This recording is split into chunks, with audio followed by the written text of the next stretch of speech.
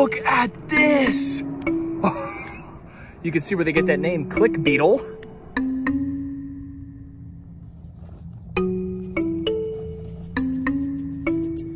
It's like a little jumping bean. Look at that. That's some height there.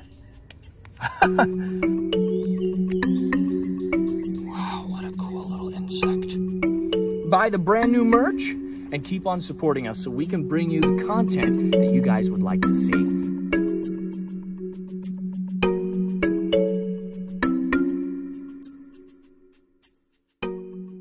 All right, everybody, welcome back to Jack's World of Wildlife. Now, today I'm on the hunt for a very unique kind of beetle. Now, today I am looking for eyed click beetles. These are massive click beetles. If you don't know why they're called click beetles, hopefully you'll see why in this video. And I'm hoping that we can check around this beautiful deciduous wood and possibly run into one or multiple individuals. Also, brand new merchandise. Check out this Pepsis Formosa with the Jack's World of Wildlife logo on the back. Be sure to get yours. They're in the description below. Should be advertised down there. So, without further ado, let's get into it and let's see if we can find some eyed click beetles.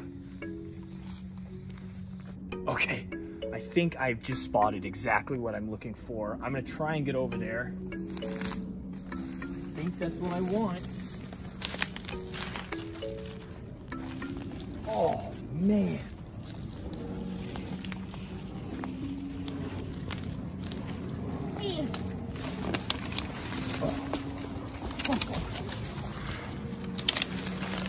Yes. Oh. The mother of all click beetles.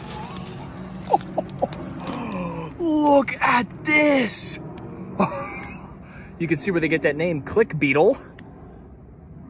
So this is a beetle that belongs to a group called Elateridae, which are the click beetles, and they have this cool defense mechanism where they lock their thorax into place and then pop it out, and it can allow them to kind of shoot upwards into the air.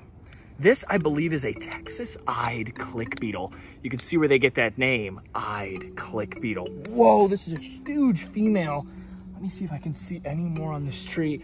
I was just walking along and I was scanning these trees for anything interesting. And luckily I spotted her from so far away because the Texas click beetle oftentimes can be a little darker, not quite as bold, white and black. I don't see anything else. So let's move back onto the trail. Be a little easier to film. Now, these interesting beetles, this is a really, really big one. They're some of the largest click beetles that we have in North America. Now, let's see if we can observe this interesting defense mechanism. See that? It's like a little jumping bean. Look at that. That's some height there.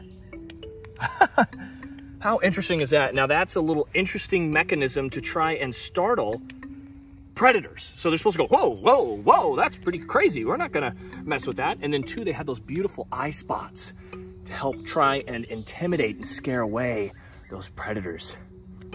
Now what's super cool about these is that they don't feed on decaying wood and fungus like a lot of other beetle larvae. As larvae, these beetles are predatory and they feed on the larvae of other beetle species. So oftentimes these are feeding on all sorts of stuff. Hercules beetle larvae, best beetles, all sorts of things. And they look kind of like a giant superworm. They can be really, really hefty and big, of course, because this is a large click beetle. But take a look at that.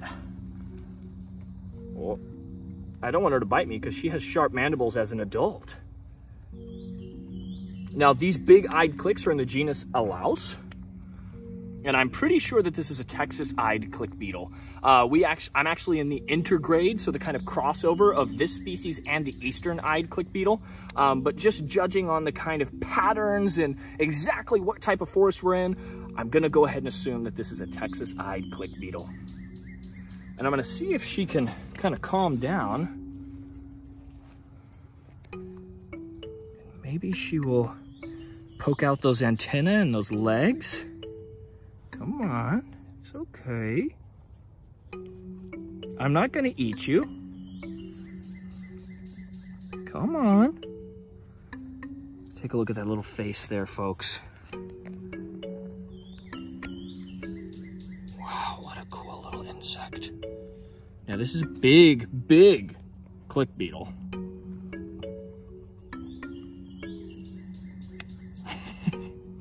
It's okay, it's okay. Wow, what an interesting little creature. This is exactly what I was looking for. These are really only active for about a month or two of the year. And so it's critical that when they are active, I get out and try and find them. And I'm hoping, oh man, I'm getting eaten up by mosquitoes. I'm hoping that she'll kind of relax those legs and start to kind of get more comfortable. Because what an interesting little creature. Once again, look at that. Beautiful, beautiful patterning.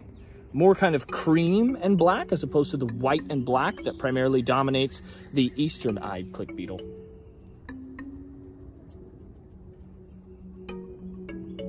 Wow.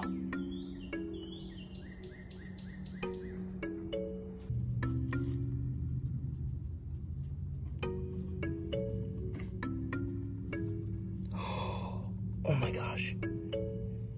There's a pseudoscorpion on it. What? Oh my gosh.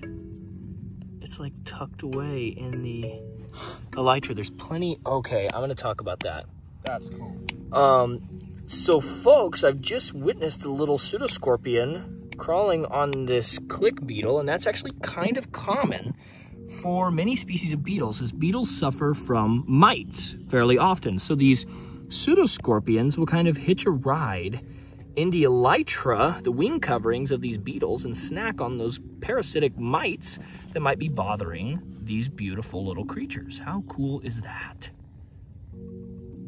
Well, we got some really cool shots, and I hope you guys learned some cool stuff about these interesting little click beetles. So we're gonna let this little female get back to doing whatever she was doing, maybe laying eggs for the next generation of these awesome little click beetles. So thank you guys so much for watching. Remember to like, comment, share, subscribe, turn on post notifications so you don't miss anything else. Buy the brand new merch and keep on supporting us so we can bring you the content that you guys would like to see. So thank you very much. Our lovely little click beetle.